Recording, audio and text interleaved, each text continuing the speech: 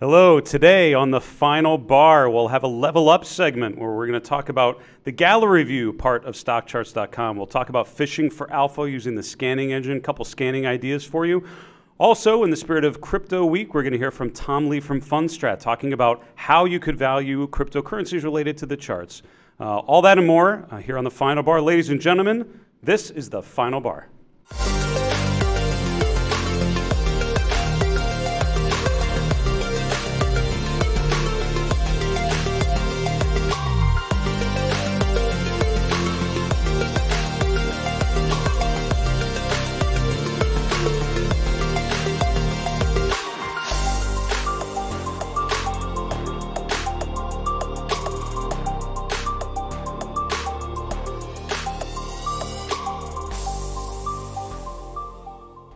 Hey everyone, welcome to today's edition of The Final Bar. My name is Dave Keller. I'm the Chief Market Strategist here at StockCharts.com in Redmond, Washington. Thanks so much for joining us today and every day on our show, every weekday, 4 o'clock Eastern. Interesting day today. We had a nice sell-off out of the open, but then a nice rally back to close above the close from yesterday. So a bit of a retest of the distribution we saw earlier, but overall finishing in a position of strength.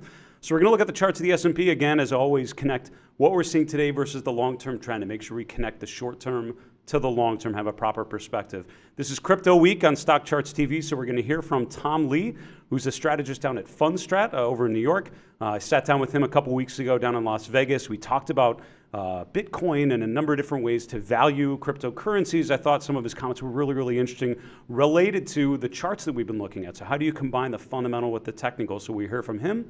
Also, a couple segments trying to get you to find ideas more effectively, more efficiently using StockCharts. So fishing for alpha, we'll use the scanning engine. Also, we'll do a level up segment where we talk about the gallery view, which is one of my favorite parts of the platform. So a lot of really good stuff to dig into. Let's get right to the charts.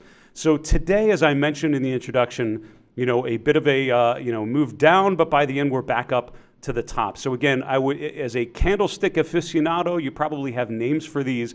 I'll randomly share with you when I see them and they jump off the page. But to be honest, when I taught candlestick analysis to new analysts, to students, I always encourage them, don't worry too much about the naming of them, which some people get really wrapped up in. Worry more about what it's telling you.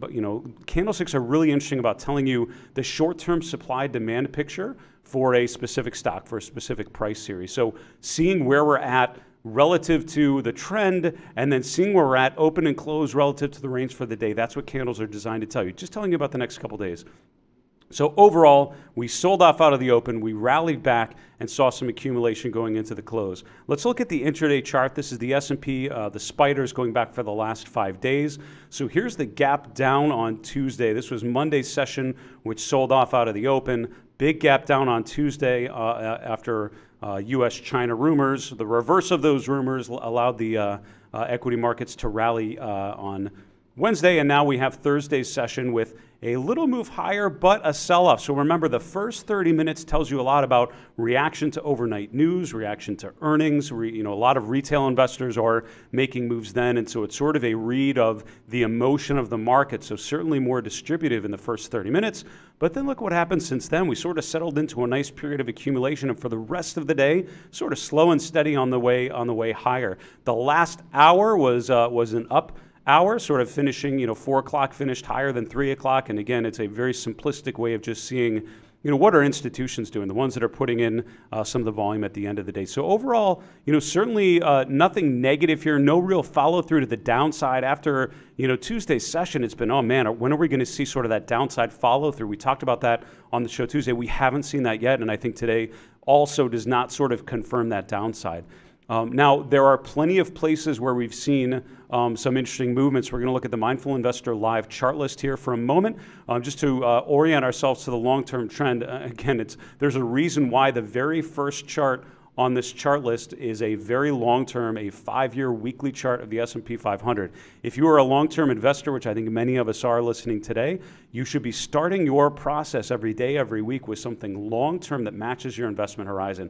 It's so easy to get caught up in the short-term, the flickering ticks of the market, and then you start to make long-term decisions based on the short-term read. What you want to do is make sure you're orienting yourself to the proper time frame. So I look at a lot of weekly charts, even monthly charts, to start from the big picture and then go in. And so overall, even with all the volatility, even with the sell-off earlier this week, overall the trend is undeniably positive from a long-term perspective. So don't forget that. All the other things we see sort of fit into that paradigm of the long-term uptrend. This is a chart we haven't looked at in a little while. This is the S&P breadth by cap tier. So this is the closing price of the S&P 500, some moving averages. And then below here, we have the cumulative advanced decline line for the S&P, for the New York Stock Exchange, for the mid-cap index, and for the small-cap index. And one of the themes we've talked about for a while has been this relationship between large cap and small cap, and how small cap, a lot of times when you would expect it to be leading the way higher, really has not been. If you look at just the month of November into the first week of December here, where we're at, you can see that the breadth on small caps has been fairly positive. The breadth on mid caps has been a little positive, but the pullback this week sort of gets it back to flat for the month. But look at how small caps have actually rotated lower a little bit. So you have another one of these divergences with large caps, mega caps leading the way, less by mid cap, less by small cap. And again, that on its own is not a raging sell signal, but it certainly tells you the characteristics of the market in a way that I would be paying attention to. I'm going to jump around just for a moment here. Forgive me for that, but I wanted to show you in the sentiment read Thursday. So we've had the new AAII rankings come out. This is the ratings, the rankings where people are surveyed. Individual investors, are you bullish, bearish, or neutral on stocks for the next 6 months? And what happened is we had kind of a narrowing, less bulls, less bears. And so if you want to think about how indecision would be reflected on the charts, that's kind of it. When this line comes in and you have less bulls and less bears, there's less people making a bet on either side or the other. And I think that is certainly how the market feels, sort of in a period of indecision. To wrap up here, let's look at just some of the basic themes. So the S&P up about 15 basis points. That's essentially flat for the day. Small caps up a little more, mid caps up a little bit less. So, small caps had actually led the way up today, but overall, again, the trend is what we're thinking about. Sectors that are up: financials, materials, communications, services, all up bigger than the market, followed by tech. At the bottom, though, I think interestingly, we have energy, which has consistently been toward the bottom. I'm not too surprised by that, but look at how consumer staples and consumer discretionary both sort of flat to down. So again, we have this situation where both of the consumer groups are all sort of moving in lockstep. We don't have as much differentiation as you'd potentially like to see from those things. In terms of what was up or down the most, footwear, the number one industry group, a nice gap up on some of those charts. Look at Nike and some others if you haven't in a while. Some interesting patterns emerging there, almost a basing pattern, a cup and handle pattern on the little preview. But also note some of these mining groups that are up at the top of the list. These are up 2% on a day that's essentially flat. So gold mining stocks, again, if you've not looked at some of those, the patterns are starting to be more constructive. Gold also in a really compelling long-term pattern. So some interesting groups that have emerged today, maybe worth seeing if those continue into further sessions leading into year end. That's our market recap for today. I wanted to continue on the show with a segment called Level Up. This is one of my favorite segments because what it allows us to do is improve our use of the StockCharts platform. And again, I've been using the platform a lot since working more closely with StockCharts over time. I've learned a lot from some of my mentors like Greg Schnell, Arthur Hill, Tom Bowley, who are maestros at using this platform. But I'm trying to pick up everything I can from my coworkers here, from fellow contributors. And I wanted to share with you one of my favorite parts of it, which is the gallery view. The gallery view essentially gives you a rundown of how a security, especially a stock, looks in different time frames in a way that might be helpful. I found a lot of people don't pay enough attention to different time frames. I'm going to bring up the gallery view and I'll share with you. When I sat down with Brian Shannon from Alpha Trends, this was down in Las Vegas not too long ago, we were talking about multiple time frames. He wrote a really fantastic book on multiple time frames. And this is what we sort of got to. A lot of times you get focused in on your time frame. You're a swing trader and you forget to look at the daily perspective or the weekly perspective. And the weekly, the monthly is where I find people don't spend nearly enough time. That's where you really understand how the stock relates to the business cycle, how sectors come in and out of favor, all those important things. So I'm going to orient you to what the gallery view does. I'm going to show you how you can customize it to make it a little more relative, and then more importantly, how you can use it to compare different stocks in different in the same group or in different groups. So I'm bringing up Electronic Arts, ticker EA. When you bring it up, it's going to default to some preset charts that we've tended to find people find valuable. So here we have Electronic Arts, the intraday chart. I'm looking at the last 3 days here. And again, your chart on your system may look a little different depending on how we've both customized it.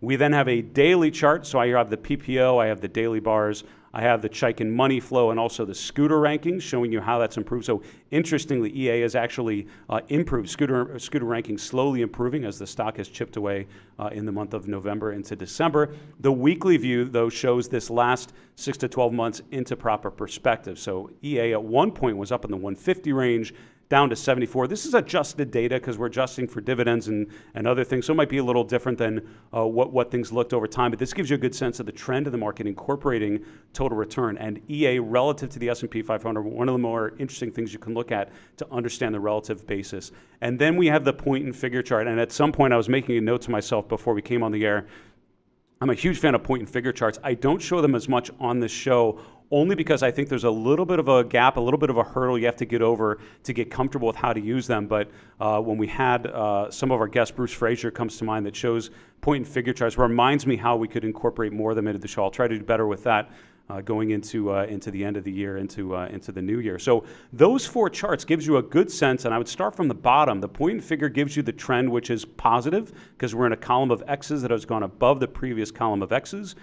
The weekly chart shows you how we were in this huge range from the 150s down to the low 70s. We then rallied back up just above 100. And since then, we sort of have this rounding, bottoming pattern, a base pattern over the last year. And if we would break above sort of that 105 to 108 range, that would be a significant change in characteristic, probably include some relative strength improvement as well. On the daily chart, I can see this last 6 months, and I can see the rally, how it's been this nice consistent pattern of higher highs and higher lows, and how important it is that we're relative to these highs from the last 6 months.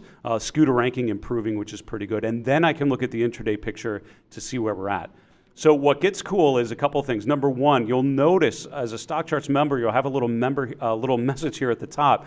If you click here, it'll explain to you how you can customize these charts. So the daily, weekly, and intraday charts can all be customized to fit more with how you like to look at different things. So for example, if I bring up EA and I say, you know what, I really like this. This is my default view of EA. I really like to see it. I can say add new, and I can call it gallery view daily, and that will actually allow it to be that default chart that shows when I do gallery view. I'll go back to it real quick to show you how that'll appear. So if you save a chart style called gallery intraday, gallery daily, gallery weekly, these charts will each change to reflect the new chart style that you do. So if you find a certain set of indicators that you like to use on the daily chart, on the weekly chart, on the intraday level, you can customize those.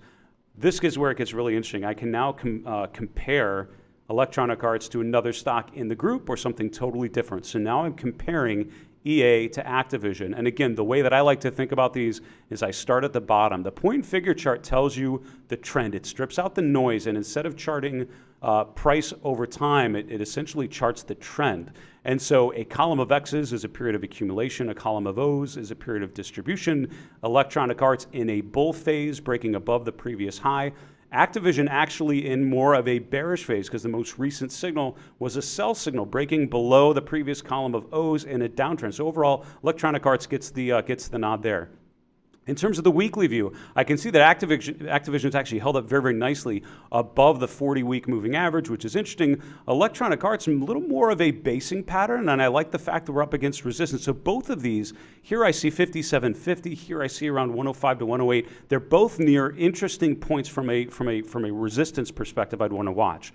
On the daily chart, I can compare the two, and I can see that EA has actually broken above resistance, really testing resistance, while Activision has a little further to go. And then we can do the same to wrap up with the intraday view. But now I'm looking A and B and comparing two stocks, apples to apples, same view on each one. So if you've not used that technique, you can use that with any two stocks, two ETFs, two asset classes, and really relate the two to another. Make sure that you're allocated to the right option of the two.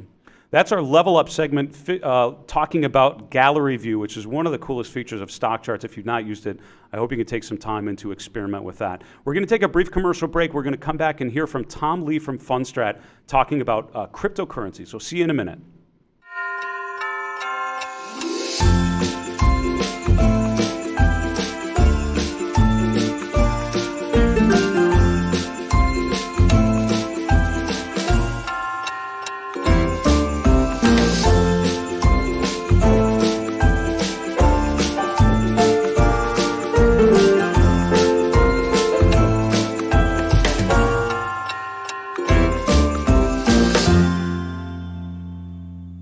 Hello, everyone. Welcome back to The Final Bar. I'm your host, Dave Keller. Thanks for joining me every weekday here at 4 o'clock Eastern to wrap up the day's activity connected to the long term.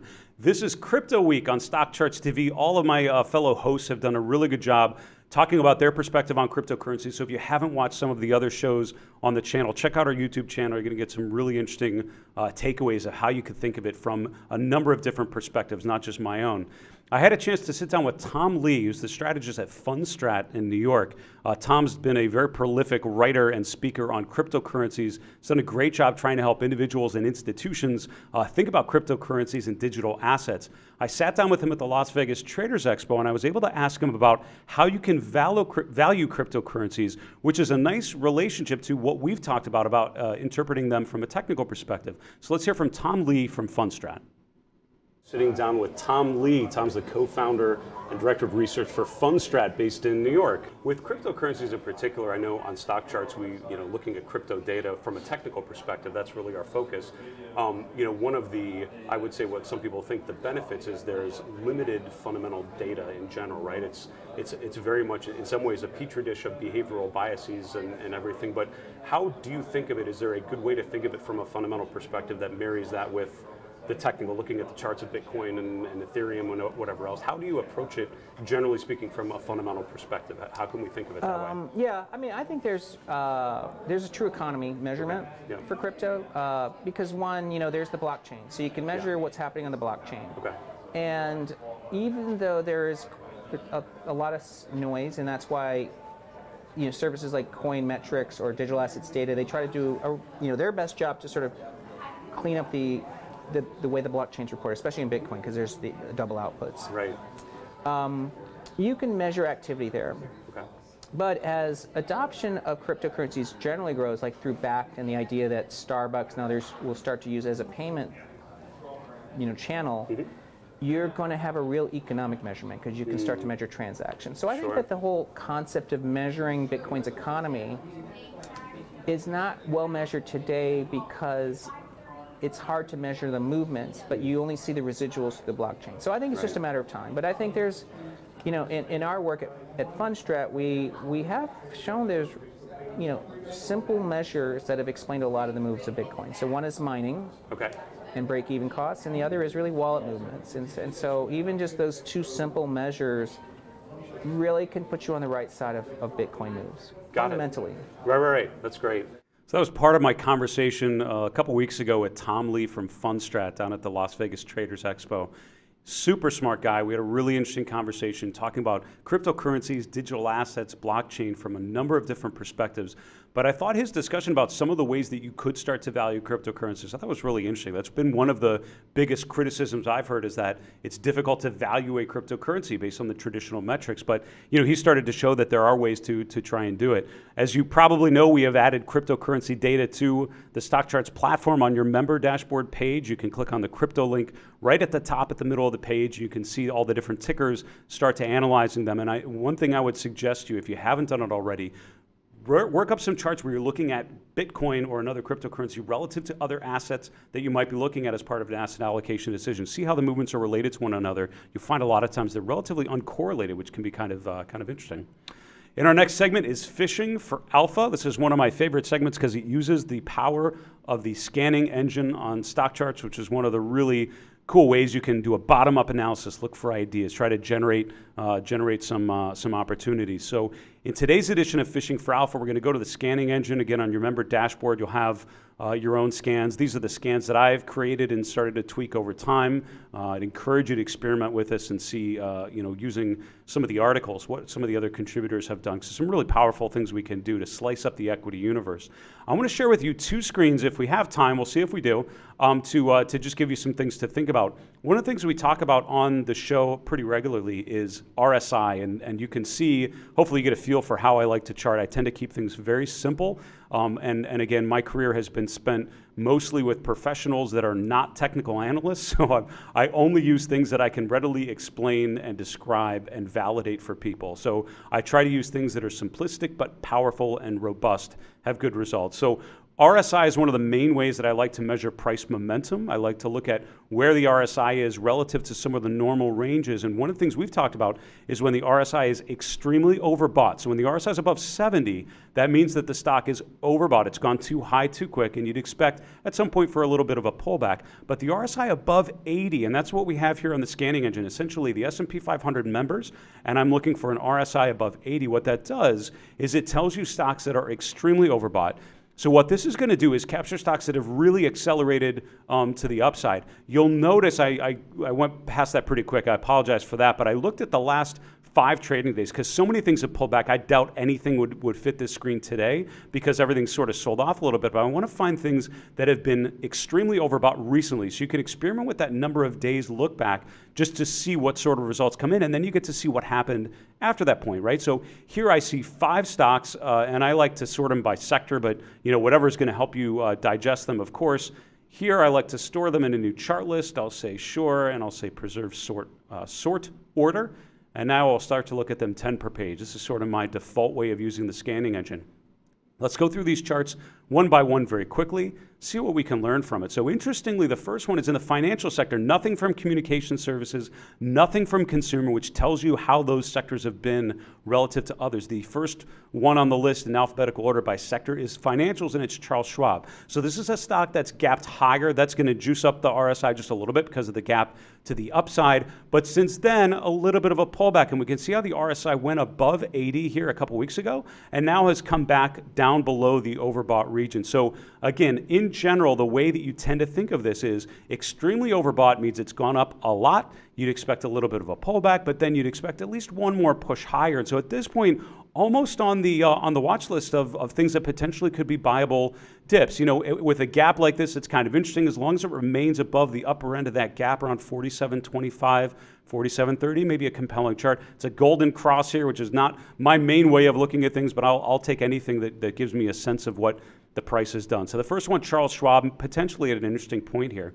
We then have a couple healthcare names, and we've talked a number of times in recent weeks about how strong healthcare has been. So if you're not there, if you haven't looked at those names, I'd encourage you to screen through the healthcare space, look through the charts one by one if you could. But here we have Align Technologies. There's a medical supply company, gapped higher and then went above, follow through above the 200-day moving average, well above the 50-day. You can see this became overbought and remained overbought for quite a while, was extremely overbought, now back below that overbought region. Again, I'd expect at least one more push higher, so potentially a bit of accumulation occurring there. Amgen is another one. This is one of the biggest biotech names. Biotech as a group has been fantastic on a relative basis, and Amgen looking so strong certainly has been part of that. Again, recently extremely overbought, coming off a little bit, but not quite at that corrective point, not pulling back below the overbought region just yet.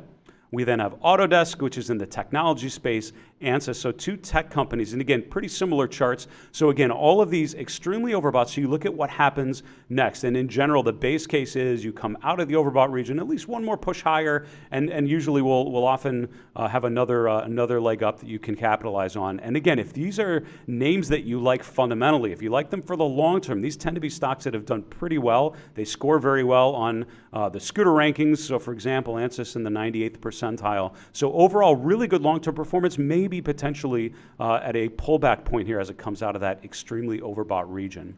So that's screen number 1, which is looking for S&P names with an RSI above 80. The next scan I want to show you, just given the time that we have here, is ETFs, and I'm looking for 2 things: a scooter ranking above 90 and an RSI less than 50. And again, just to orient you to this, the scanning engine's pretty busy. If you've not used it before, it's actually not that difficult once you get the hang of it. It's all driven by these drop downs at the bottom of the page. But I encourage you to look through, Chip Anderson, our founder, did some really good videos. If you look at our YouTube channel, he walks through how to create scans, I think, that are really well done. So I'd encourage you to check out his stuff. But what I'm doing right now is basically just saying I'm looking for ETFs. I'm looking for a scooter ranking or technical ranking above 90, meaning it's in the top 10th percentile based on our ranking system, and an RSI below 50, which means it scores very well, but it's pulled back in the recent past. So I'm going to screen on that. Sorry, I forgot to customize it, so we're going to say 5 days back. And again, the problem with some of those scans is whoops, sorry, I meant to look RSI 9. Forgive me for that. There we go. What happens is if you don't set the look back right, a lot of times you will find some really weird results, because if the market comes back a little bit, it won't necessarily be reflected on there, and as a result, you'll get some strange results here. Here we go. Oh, one more time. Come on, Keller. So we're going to say group is this. Boom. Run scan. Last time. On one. Here we go. There we go. Boy, the rule is customize your scans before you start the show, Keller. Sorry about that. So here we go.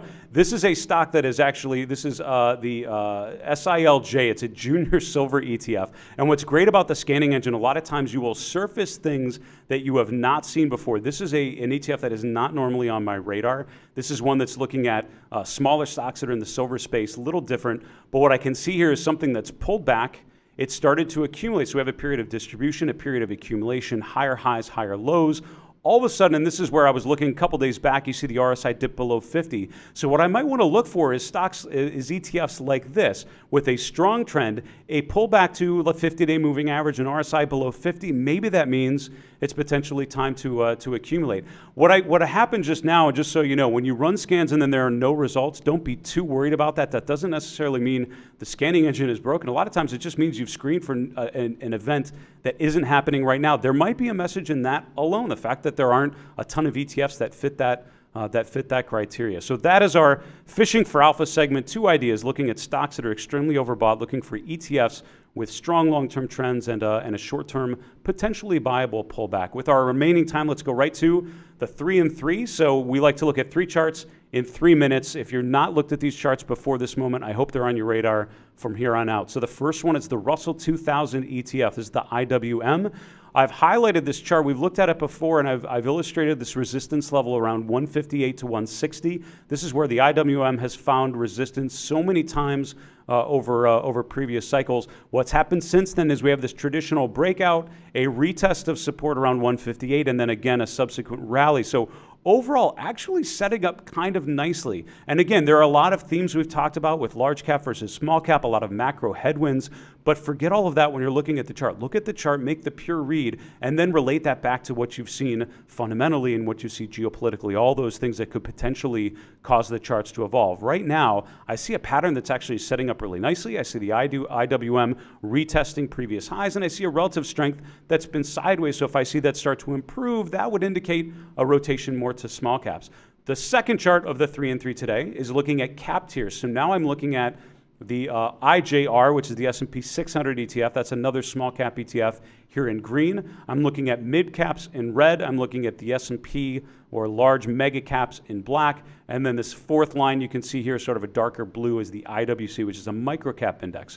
I'm starting this performance chart at the low in August 5th. This is when the S&P, when large caps bottom out. You can see the fact that small, mid caps all went lower. They actually bottomed out here at the last week in September. I started it with the market low on August 5th just to see how these trends have evolved relative to one another. Confirms what we saw with the first chart. The S&P large caps have led the way up almost 10.5% since that starting point when I took the screenshot here. Mid caps, the worst performer, but still up over 8% over that period. And then micro caps, small caps, both around 9%. So an interesting differentiation there. The third and final chart is the AAII ratings. We showed this earlier in our market recap segment, but I just wanted to highlight the fact that we're seeing a decreased number of bulls, a decreased number of bears. And here I'm actually showing the difference between the two to show that how even it is. So not only are there less bulls and less bears, but we're almost equal in terms of people being bullish or bearish on the market. That's kind of unusual. You can see we spent a lot of time with one side or the other really taking control. This shows you how we're at a period of indecision, which again, if you've not seen that, certainly how the charts seem to feel with a lot of choppiness after the correction pattern of the last couple days. That is our show for today, the final bar. Thank you so much for joining us today and every weekday, 4 o'clock Eastern, for our Closing Bell show here. You can shoot emails, feedback, questions at any time, please, to thefinalbar@stockcharts.com. Also, take a look in the chat window now. You can add any comments there. Go to our YouTube channel if you've not checked it out. For StockCharts.com in Redmond, Washington, I'm Dave Keller. Have a good night.